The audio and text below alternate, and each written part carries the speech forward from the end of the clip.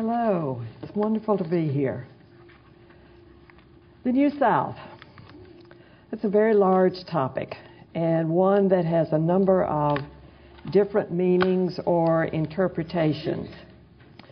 Many colleges and universities divide Southern history into at least 3 semester-long courses: Old South, Civil War and Reconstruction, and the New South. In this configuration, the New South is Southern history since the end of Reconstruction to the present. But the term is also used to denote a shorter period in Southern history and a particular emphasis, the period during and following Reconstruction, when an ideology of boosterism promoted economic progress through industrialization.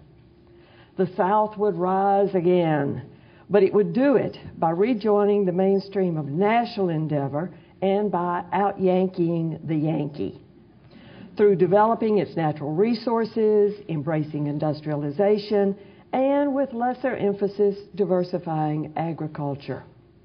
It is this latter approach that we're using in this month's ArchiTreats. Chronologically, we will be exploring roughly the period from the end of Reconstruction into the early 20th century. Fortunately, we have 2 sessions to this theme. Today we explore a social and economic view. Next month, Sam Webb will address the politics of the New South. And it is, of course, very hard to separate the social, the economic, and the political in Southern history. In Southern history, it is also difficult to separate myth and reality. Paul Gaston, a noted Southern historian, wrote a book analyzing the ideology of the New South and the men who promoted the concepts. His book is entitled The New South Creed, a study in Southern myth-making. There are 2 words in that title that are central to our discussion: creed and myth. Creed is a conscious statement of how things ought to be, and myth is an unconsciously held belief in how things actually are or were. We as Southerners are great at our myths.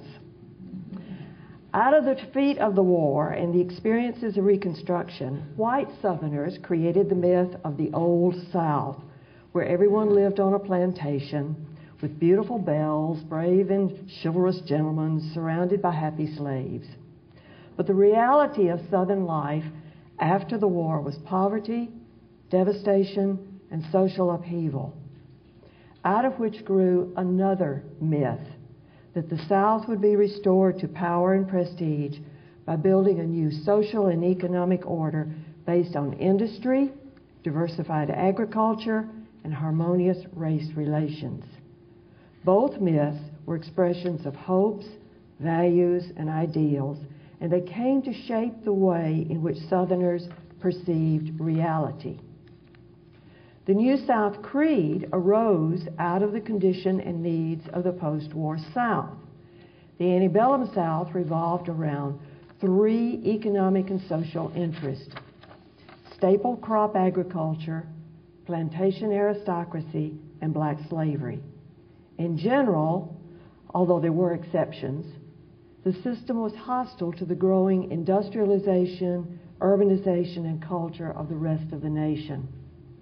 But the post-war South now had to find a new material basis, new social relationships, and a new intellectual rationale for Southern society.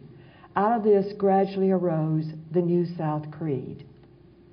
The most well-known spokesman and popularizer of this pathway of the New South was Atlanta newspaperman Henry Grady. In 1887, Grady was the speaker at the annual banquet of the New England Society of New York. For the keynote address, the society desired to have a respected Southerner and one who would speak of reconciliation. The audience was primarily composed of conservative businessmen who were interested in investing Northern money in the South if it was a suitable environment. Grady was a good choice. He did not even take offense at sharing the platform with General William Tecumseh Sherman while the band played Marching Through Georgia. Now, was Grady the only one who was aware of the irony of all of this? Grady began his speech with words spoken in 1886 by fellow Georgian Benjamin H. Hill, and I quote, "There was a South of slavery and secession. That South is dead. There is a South of union and freedom. That South, thank God, is living, breathing, growing every hour." That opening and the rest of Grady's speech contained the essence of the New South Creed. Here's part of what he said. "We have found that in the summing up, the free Negro counts more than he did as a slave. We have planted the schoolhouse on the hilltop and made it free to white and black. We have sowed towns and cities in the place of theories and put business above politics. We have challenged your spinners in Massachusetts and your iron makers in Pennsylvania.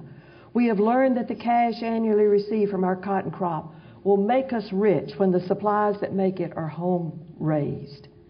We have smoothed the path to southward, wiped out the place where Mason and Dixon's line used to be, and hung out our latch string to you and yours." The major tenets of the New South Creed can be derived from that summation. First, nationalism de-emphasized regional differences that had set the South off from the rest of the nation. Emphasized reconciliation, nationalism, union, and brotherhood. The anticipated rewards included attracting Northern capital, which would aid industrialization and bring prosperity.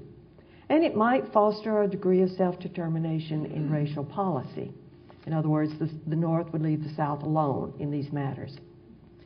Secondly, industrialization and diversified agriculture. Richard Hathaway Edmonds, founder of the leading periodical of the New South movement, Manufacturer's Record, preached that wealth and power flowed from machines and factories. The abolition of slavery had loosed the chains that bound the region to agriculture. The South could share the prosperity of the North by diversifying agriculture and developing its natural resources through industrialization. But the South needed Northern or English capital and perhaps immigration. Thirdly, the gospel of work and social Darwinism. To accomplish its goals, the New South would embrace prevalent national philosophies of social Darwinism and the gospel of work. Now, this is where the out-Yankee the Yankee really comes in. It also meant that Southern leaders, who were mainly Redeemer Democrats by now, supported the economic philosophy of laissez-faire, much in line with the controlling Republicans on the national level. But to go into that, I'm straying into next month's lecture, so I'll leave that in Sam. Fourth, moderation in race relations. New Southers assured Northern leaders that the rights of African Americans would be protected. This did not mean a repudiation of white supremacy, but an advocacy of moderation in race relations. Practical education would make productive, if second-class, citizens of blacks. It should be obvious that there would be opposition for the future of such a plan in the South, and that would lead to social, political, and economic battles throughout our history during that period. But now, how did all of this, how did the Creed play out in the deep South state of Alabama? All facets of the Creed can be found and have provided rather rich ground for historians to explore, although there's still a lot of work to be done on this. Now, where do we begin? My major emphasis is going to be on industrialization, since this was the primary concern of those who tried to reconfigure a New South. But 90% of Alabamians were farmers or in farm-related endeavors. So let's begin with an overview of agriculture in postbellum Alabama. Cotton remained king. Most Alabama farmers rejected diversified agriculture. Whether white or black, they knew how to grow cotton. Technological advancements lagged behind in the South, and illiteracy prevented farmers from reading literature, which might have helped them to change. By the 1880s, cotton production in the South had risen to pre-Civil War levels, but market prices dropped throughout the 80s and 90s. For instance, 1874 to 77, they were getting 11.1 cents per pound. 1894 to 97, they were getting on an average 5.8 cents per pound. The patterns of farming had also undergone significant changes. Landowners had no cash to pay wages for laborers. Freed people had no money to buy land. Struggling with the loss of livestock and farm equipment during the war, poor whites lacked access to credit or funds to pay taxes. For instance, every third mule and half of agricultural machinery was lost during the war. Sharecropping and tenant farming became the pattern in Alabama and across the South, and it was for both blacks and whites. In 1880, the South had 300,000 tenant farms. In 1910, there were 1,300,000 tenant farms. And this didn't change until you get into the 1930s. Mechanization and New Deal policy would force some people off the land. Plantations were divided into parcels and worked by families instead of gangs of slaves. Tenant farmers rented land from the landowners. Sharecroppers had access to land in exchange for a share of the crop. Since banks were scarce, liens against the crop brought the farmer credit at a country store for groceries, seed, and fertilizer. Typically, the farmer would receive 1/3 of the crop, 1/3 went to the landowner, and the remaining third paid for whatever had to be bought on credit. Most sharecroppers were in perpetual debt or only managed to break even. The debtor was bound by law to stay and work off the debt. Yeoman white farmers were in much the same situation as croppers. As cotton prices fell, many of these drifted into tenancy or moved into the textile mills. The cropper was not the only victim in this system. One-crop agriculture slowly exhausted the land. Antebellum landowners often lost their land, and increasingly the landowner might be absentee. A landowner who had moved to town, a merchant, a bank, or a northern firm that had bought the land. The country store owner or merchant, serving as the substitute banker, is often portrayed as a villain. But he could find that the cropper had absconded, leaving behind his debt. Noting that the merchant had probably obtained his credit from an Eastern financier, Southern historian C. Van Woodward said, "The merchant was only a bucket on an endless chain by which an agricultural region was drained of its wealth." The frustration of Alabama farmers grew as they faced falling prices, mounting debts, eroded land, exploited monopolies, illiterate children, and politicians who ignored them. Ultimately, many of them joined the Populist Party and participated in a remarkable third-party movement. But again, that's a topic for next month.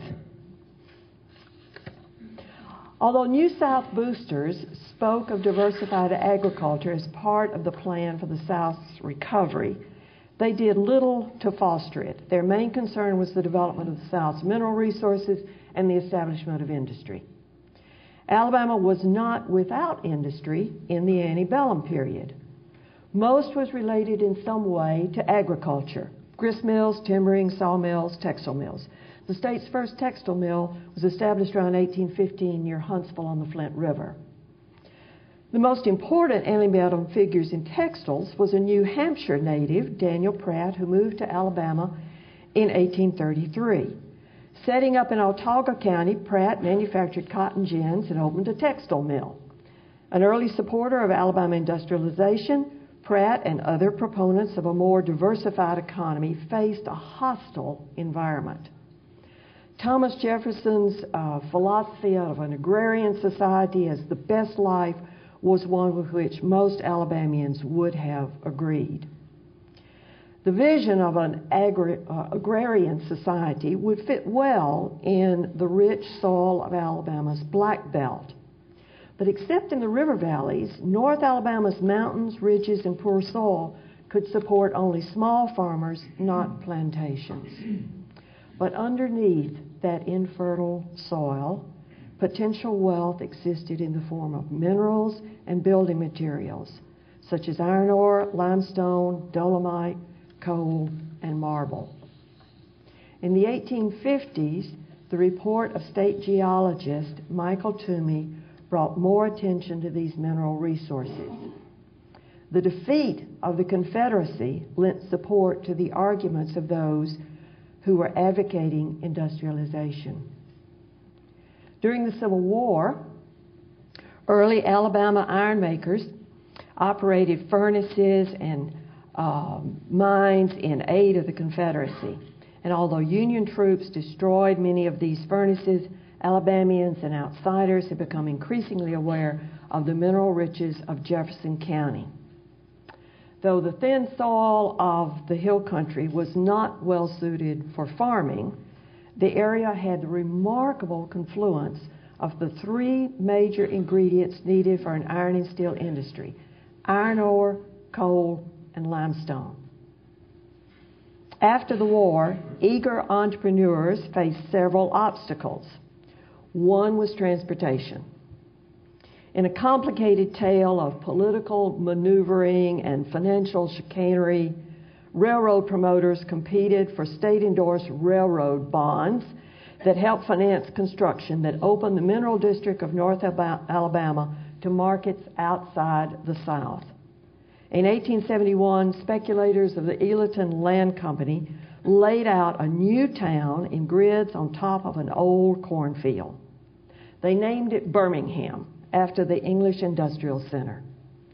Alabama's dream of a new South that would challenge the industrial cities of the North began in a county that had been so poor that one earlier observer had said that a buzzard flying through needed to carry his own provisions. Shortly after the first lots were sold, the dream was dealt a cruel blow when cholera epidemic struck the town in 1873. The economic depression of the same year almost emptied the town, but it survived. A more persistent obstacle to building an iron and steel industry was capital. As we have heard in the words of Henry Grady, Southerners courted northern capital, and much of the money for Alabama's industrialization came from outside the region, including England. Men, as well as capital, came south. Some were Civil War veterans who had seen the potential of the region. Others were engineers and entrepreneurs. After the dismal 70s, the change from charcoal to coke as the fuel to produce pig iron overcame a major technological obstacle to competing in national markets. The change came through the work of Henry de Bartoleden, Truman Aldrich, and James Sloss, who formed the Pratt Coal and Coke Company in 1878. Their first blast furnace began operation in 1880. Subsequently, the founding of other companies and the building of more furnaces brought the total to 53 furnaces operating in Alabama by 1891. As more capital flowed into the region, larger companies evolved from a host of smaller, ill-financed ventures.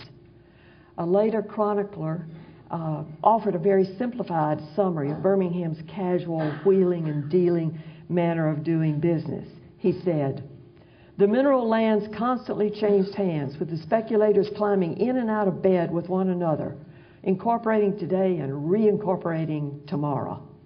That's the easiest way to put it, because it's a complicated business. In 1886, the largest merger of all brought the Tennessee Coal, Iron, and Railroad Company, commonly called TCI, into the Birmingham area, where it became the dominant coal and iron concern in the district.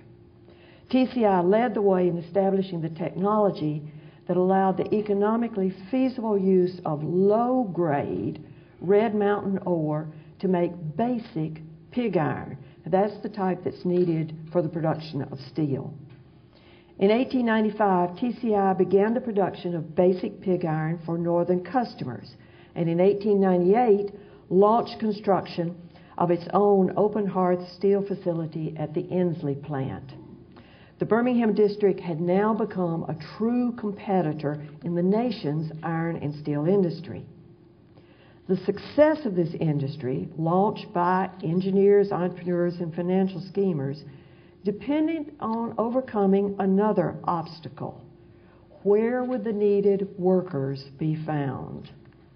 With promises of a better life, labor agents rounded up thousands of able-bodied young men, black and white, from the depressed rural areas of Alabama and the surrounding states.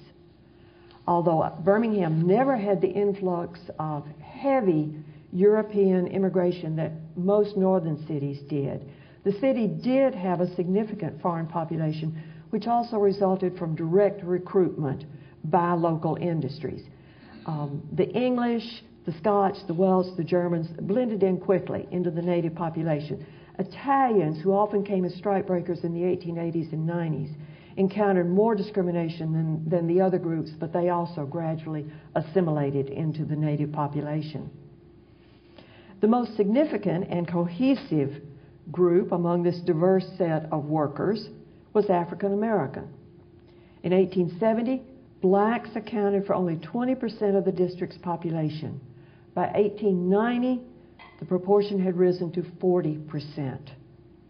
Generally confined to unskilled positions, they were also subject to a rigid Jim Crow environment. African Americans also made up the majority of a group of non-free laborers. Lacking jails and prisons in postbellum Alabama, the state solved that problem and brought in revenue by leasing convicts to the industrialists. The system was subject to great abuse. Free workers opposed convict lease as a weapon used to prevent or break strikes, and argued that convicts filled jobs that should have been available to free men. But in one form or another, convict lease continued in Alabama until 1928. All of these workers brought heavy cultural baggage of rural or ethnic traditions, attitudes, religion, and work habits that shaped the town as much as the iron barons did. And I wish we had time to go into that more. But Birmingham won the moniker of the Magic City for its rapid growth. From a population of slightly over 12,000 in 1870, the city reached over 226,000 in 1910. Birmingham was a new South city, in contrast to the older urban communities in the rest of the state. The economic panic of 1907 brought a major change to the iron and steel industry of Alabama when United States Steel purchased TCI. Although local newspapers and most New South boosters hailed this as bringing needed capital and stability to the industry, becoming a U.S. Steel subsidiary also meant that TCI lost control of decision-making and pricing. TCI Steel was now subjected to what was known as Pittsburgh Plus, a pricing device that prevented TCI from taking advantage of its lower production costs to sell its products at a lesser price than older northern mills. Historians debate the impact of U.S. Steel takeover on the development of Alabama industries. Some have likened it to a colonial economy with control by outsiders. U.S. Steel continued the anti-union policy already practiced by Alabama industrialists, but introduced the philosophy of welfare capitalism to lessen labor turnover and bring in more stable, family-oriented men to the workforce.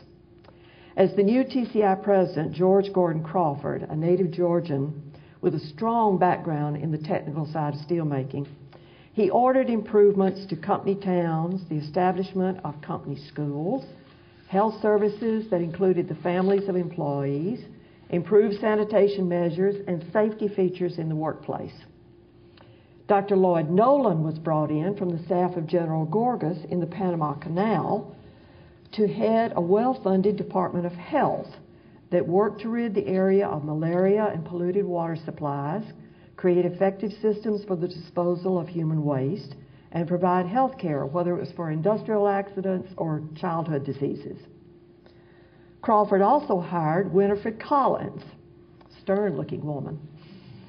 She was trained in Chicago's settlement house environment to head a department of social science for TCI, and he gave her the money to create extensive community programs for workers' families and to oversee the school system, which was judged by outside sources to be far superior to the average Alabama school. Combine this with the best wages in the district, and TCI cut its labor turnover dramatically and prompted several other companies to follow similar measures. But workers still chafed under the inability to organize in unions, and unions protested the paternalism of such programs. Strikes were often violent affairs. In 1894, the United Mine Workers of Alabama had reacted to wage cuts with a 4-month strike that witnessed gun battles between unionists and company deputies, such as these here. Ultimately, the governor sent in the state militia. The strike was broken. The events of 1894 set a pattern for future strikes. Industrial companies cooperated with each other to oppose unionization and used an arsenal of available weapons: special deputies, public opinion, imported strikebreakers, eviction from company housing, racial divisions within the workforce, and the cooperation of the state government and the state militia to break the strikes. Another coal miners' strike in 1908, shortly after the U.S. Steel takeover of TCI, resulted in an almost total disappearance of the United Mine Workers from Alabama, except for a brief revival during World War I. Not until the Great Depression and the New Deal legislation did workers gain the right to organize and bargain collectively. The Great Depression also marked an end to most programs provided by companies through welfare capitalism. Birmingham was not the only town created in Alabama during the New South era. The Magic City was ringed by industrial towns such as Inslee, Bessemer, and Fairfield, as well as scores of smaller communities. Anniston, founded by Samuel Noble and Daniel Tyler, became Alabama's 4th largest city by 1900. Industrialization also fostered growth in older cities. Huntsville, Montgomery, and Gadsden gained textile mills, and Mobile benefited from a deeper shipping channel. Although coal and iron mining and iron and steel industries were the catalyst for the major thrust of industrialization in Alabama, other facets of the economy grew as well, including pre-Civil War industries such as grist mills, sawmills, and flour mills. Alabama's timber resources attracted outside capital to supply the nation's increasing appetite for lumber. In 1870, the South supplied less than 10% of the nation's timber. By the turn of the century, the region was supplying approximately 1/3. That figure rose to almost 50% by 1930. Alabama joined Louisiana, Mississippi, and Arkansas among the top producers of timber in the nation. Conservation and renewal of those resources did not come about until the Great Depression and the work of the CCC. Cotton manufacturing increased as large and small Alabama towns sprouted textile mills. As New England mills aged, investors saw advantages in moving spindles south to take advantage of a mild climate, proximity to the raw material, cheap, non-unionized labor, extensive water and steam power, and a sympathetic state government. Recruited from sharecropping and the hardscrabble farms of the hill counties, entire families, mostly white, came to work in the mills and live in company towns. Accustomed to the entire family working on the farm, parents seldom objected to the employment of their children in the mills. Mill owners often preferred children because they were paid lower wages and were more agile around the machinery. Although Alabama passed the pioneering child labor law in 1887, Pressure from industrialists brought repeal in 1894. Between 1890 and 1900, there was a 386% increase in children under 16 who were employed in Alabama mills. By 1900, children made up 25% of the state's total textile workforce. The photograph you see was done by noted photographer Louis Hine, who was working for the National Child Labor Committee, and he documented these children working at Avondale Mills of Braxton Bragg Comer in 1910. Related industries grew from a former waste product, cottonseed, as this became the raw material for oil, soap, fertilizer, and stock feed. Railroads were essential to Alabama's industrial growth. By 1872, Mobile was connected with Montgomery, Birmingham, and Nashville by rail lines. Another line linked Birmingham's Mineral District with Meridian, Mississippi, and Chattanooga. From 152 miles of track in 1852, the state's rail lines had grown to 4,000 by 1900. In a state blessed with rivers, the problem of the fall line as a barrier to transportation was gradually overcome with dams and locks.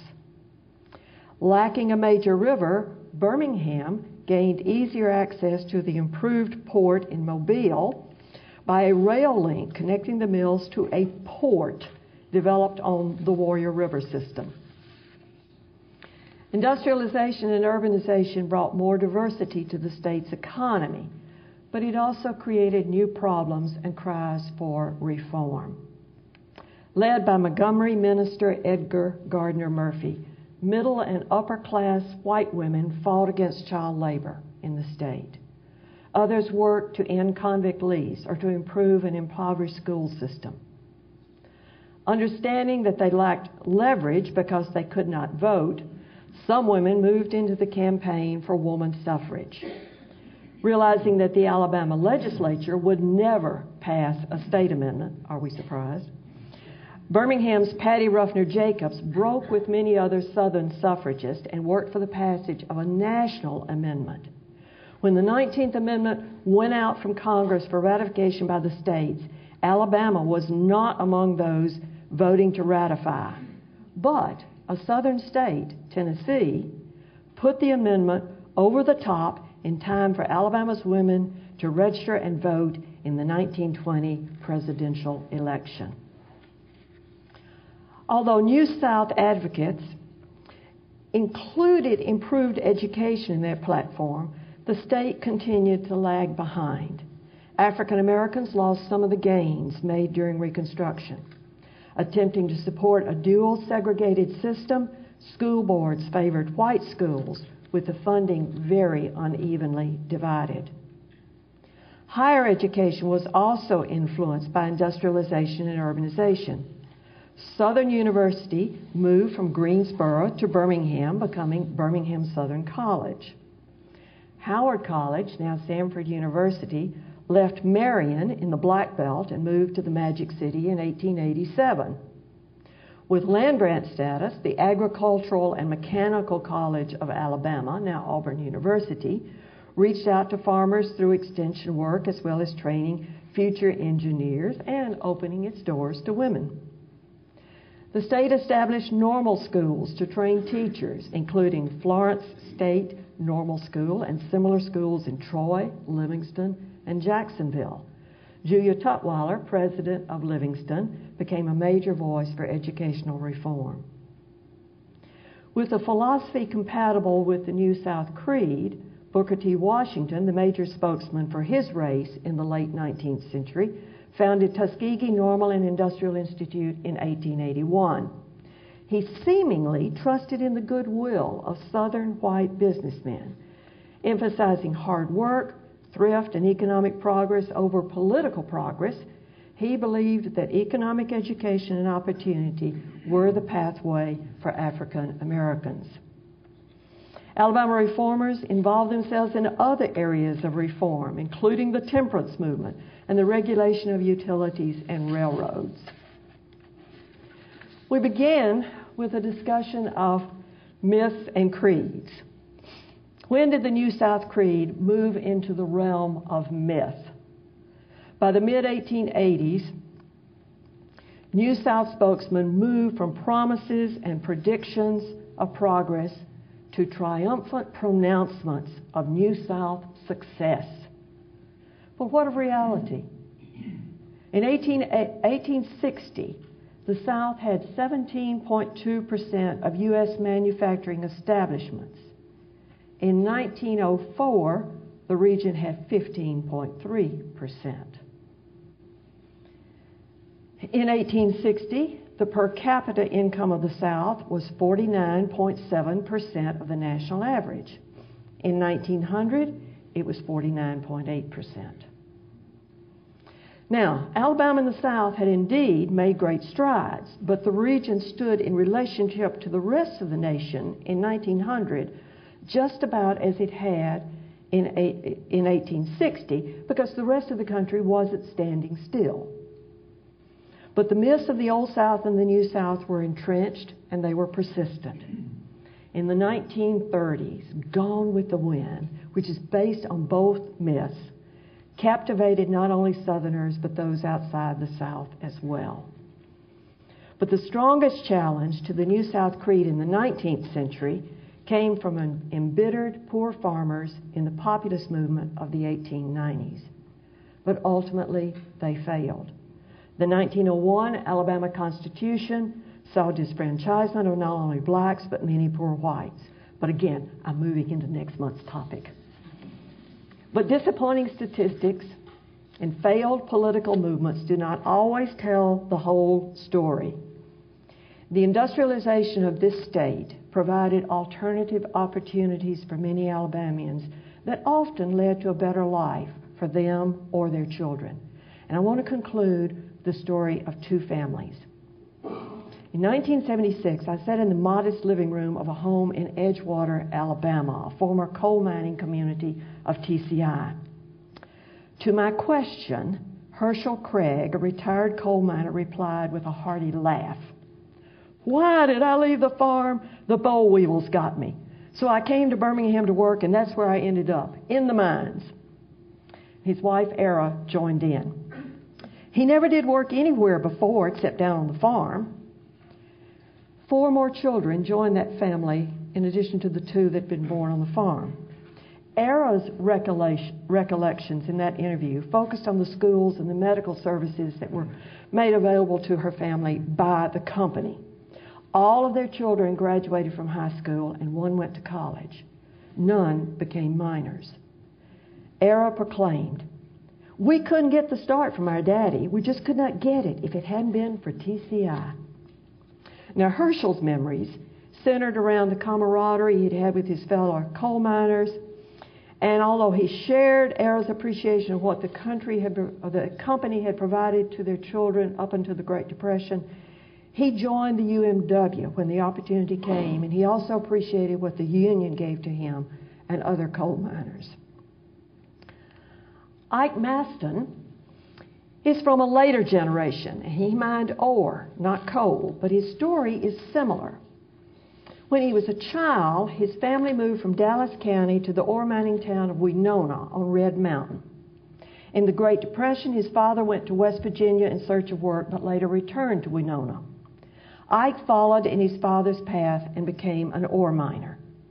Though the mines are now closed and sealed, Ike's knowledge of an industry and a lifestyle are contributing to the work of the Red Mountain Park and Greenways Commission as it preserves the history of the New South era through the establishment of what is going to become the largest urban park in the United States. The park, covering over 1,000 acres from Homewood to Bessemer, stretches across the north and south slopes of a mountain dotted with such sealed mine entrances that lead to an underground honeycomb of tunnels that extend hundreds of feet below the surface. As remnants of industrial mines and buildings are recovered from kudzu and privet, park personnel are also conducting oral histories with former ore miners and their families. The park will bring to life not only the technical and the economic side of a New South industry, but also the cultural history of miners who raised families and lived and died in company towns that were then remote from the Magic City. Park Ranger Eric McFerrin captured the purpose of the park, and I quote, "People are connected spiritually and emotionally to the mines. This property that was so important in their lives has been returned to them. It's not just the structures we are interested in documenting, it's also the story of the people." Though it might not be as romantic as the Old South or as stirring as the Civil War, the industrialization of Alabama in the New South shaped the state as it moved through the late 19th and into the 20th century. And it is important that we not only understand the period, but also seek to preserve the history of the people who lived and worked in these crucial decades of Alabama's history. Thank you.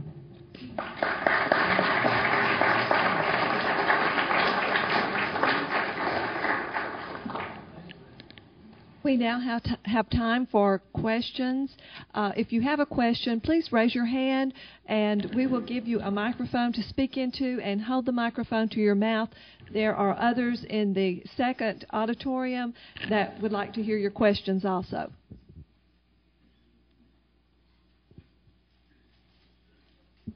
Hey, thanks. I enjoyed that very much.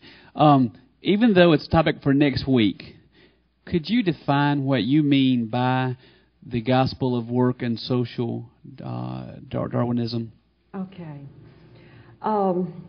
Gospel of work, did everybody hear the question? Gospel of work is most associated with a Baptist preacher named Russell Conwell, who preached that anybody could succeed through hard work. And he made, I don't know how much money, preaching this. He recycled that sermon thousands of times. So, and he'd go around the country with this sermon, and it was called Acres of Diamonds. And he would indicate that if you were poor, it was God's punishment to you, and that no one should attempt to help the poor because that would be thwarting God's will. So it's a very interesting kind of concept and an interesting interpretation of Christianity. Laissez-faire is translated basically as hands-off, that you should let entrepreneurs and industrialists do whatever they want to do with no regulation. Freewheeling kind of thing. However, if you really examine the period, they didn't want regulation, but they did want certain other things given to them, like low-interest loans, exemption from taxes, bonds for building railroads. So it was not pure laissez-faire, although that's what they claimed that they wanted. But actually, they were getting a great deal of assistance. So those were prevalent throughout pretty much the 19th century in the industrialization of the United States. Those were prevalent national philosophies. You do have some challenges that begin to come in the late 19th century. There were certain economists and social reformers and ministers that were beginning to challenge that. But you don't really see those challenges come to any sort of real fruition until you get into the progressive era of the early 20th century. And that would have been something fascinating to go into, was progressivism in Alabama, but there wasn't time. So.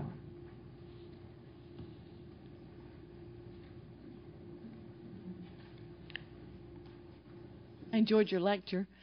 Even though there was an increase in cotton manufacturing, textile, in 1880s and 1890s, what is the root cause of the decline of the cotton prices during that same era?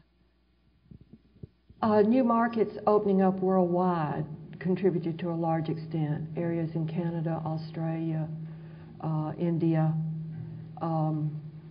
were part of the problem, that it was no longer just the South that was producing this. And you also have several economic depressions during this time, not only 1873, but also 1893 and then 1907. economically, the whole nation was on this kind of roller coaster ride during this period, and farmers all over the nation, regardless of what they were growing, were having problems.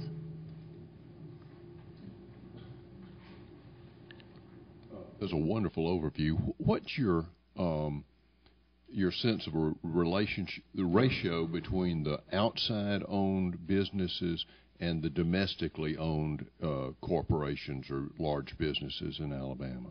That's a good question, Ed, and I want somebody to tackle that one at some time. I've always thought it would be very interesting for somebody to do a biographical study of all the industrialists in Alabama for a certain time period and find out where they came from. And so far I haven't persuaded anybody to do it, and I haven't gotten the energy to do it. But a lot of the capital for developing Alabama industry came from northern capitalization, people who were coming in, or southerners who were going and getting that capitalization.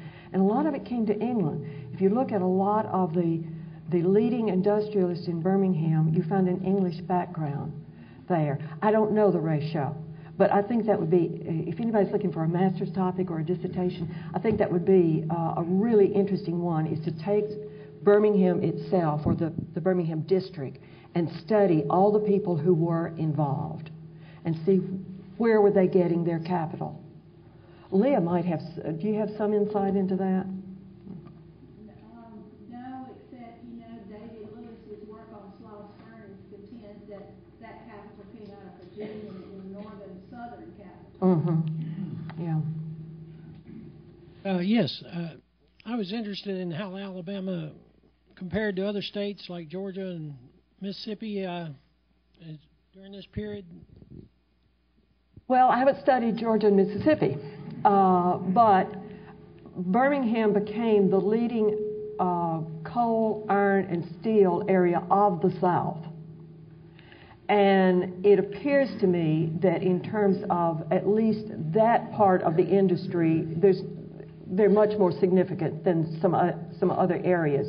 TCI actually got its beginning in the Cumberland Mountains of Tennessee, but it moved its headquarters to Alabama because that was the coming area.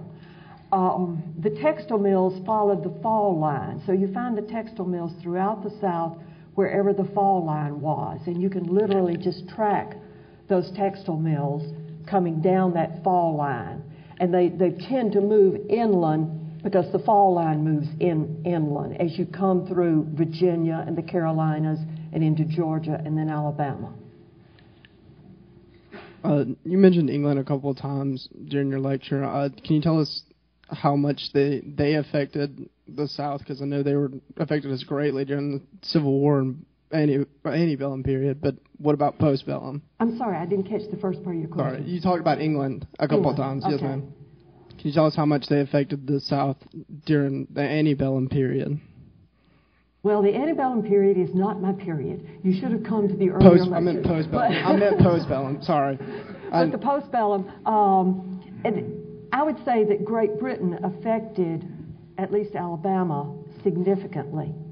A lot of those miners had Welsh and Scottish backgrounds because they were coming out of the lead, the tin mines of those areas. And so in some of the pictures that I have found of early industrialization, it's not baseball that they're playing. It's soccer and rugby, that this is what they're playing. So your workforce has an influence there, as well as the capital that was coming in had an influence. And the technology. They were getting some of the technology from, like the Bessemer process for making iron or pig iron. That originated in England. And some of the other developments. They were getting that influence of that earlier industrial revolution in England. Definitely had an impact. So it was on a variety of levels that you get that impact. What about, like, I guess, internationally, whatever else we were sending out? Okay, his question is internationally, how did it have an effect on what we were sending out? We were still exporting some cotton to England, but more and more it could be used internally, domestically. And so many of those mills that had started in areas like Massachusetts were moving south because it was cheaper. As those mills in the northern part of the United States age, rather than rebuilding the mill or replacing the machinery there, they would come south and build a mill. And so increasingly there was a domestic market for that and not as dependent upon selling it to outside to England.